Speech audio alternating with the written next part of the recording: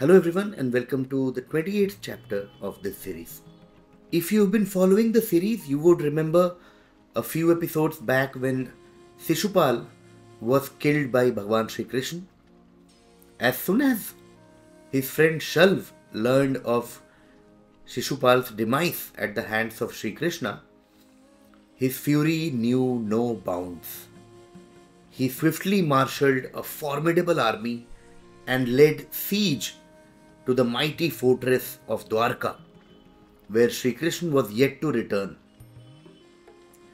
The defense of the city fell into the hands of the venerable Ugrasena in Krishna's absence.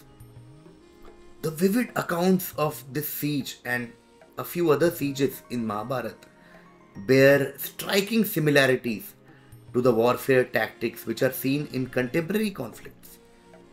Dwaraka stood as a formidable bastion situated on an island with robust fortifications and ample defenses.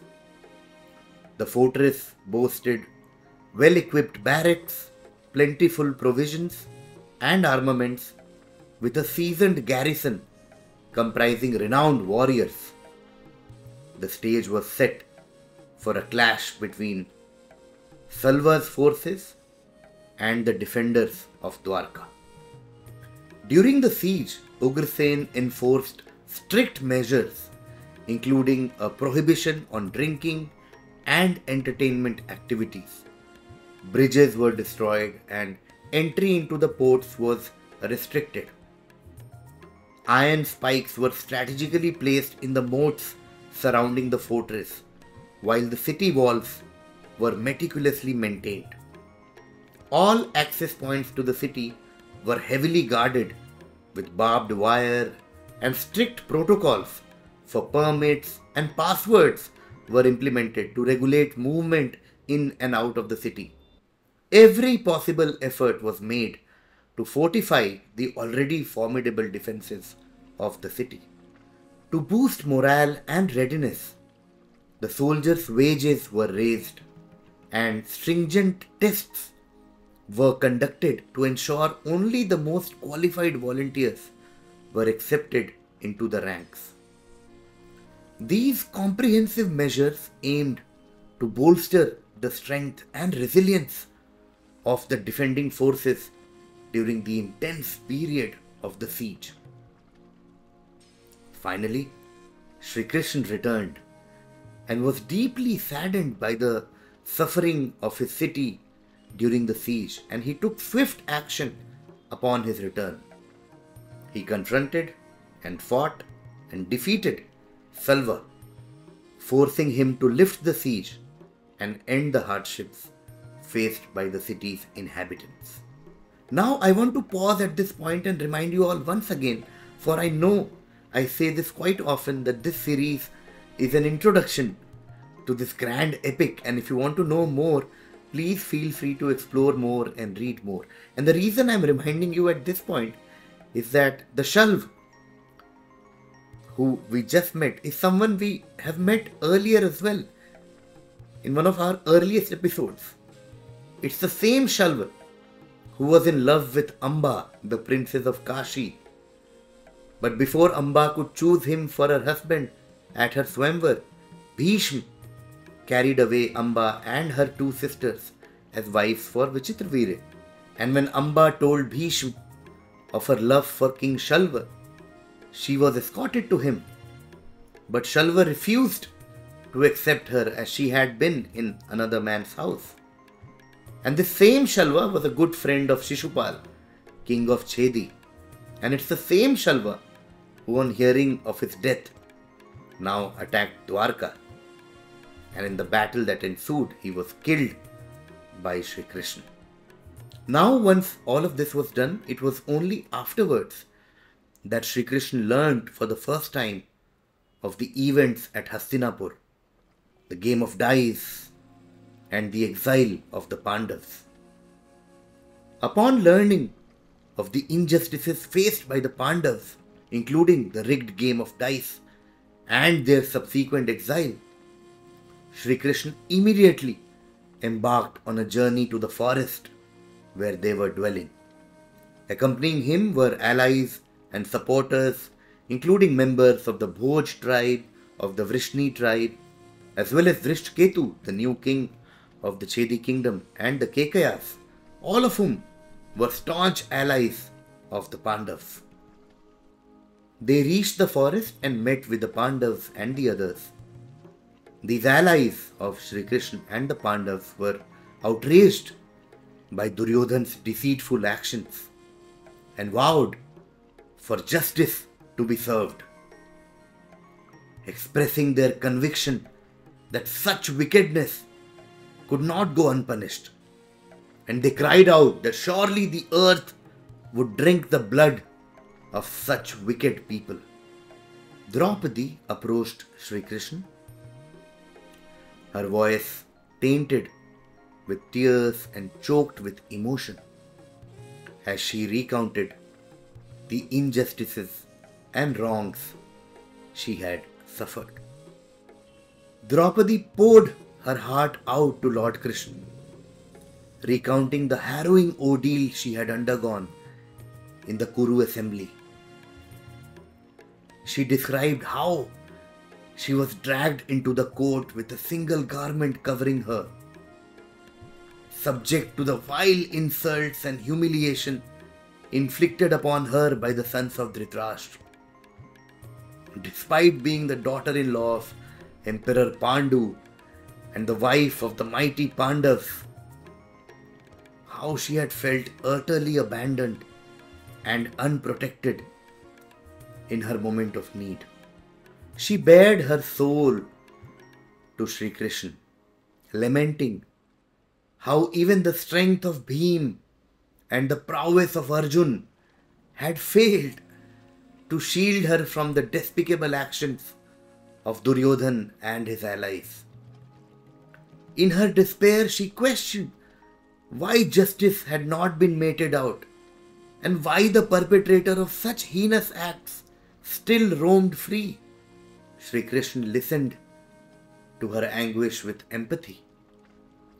His resolve strengthened to provide retribution for the wrongs committed against Draupadi and the Pandavas.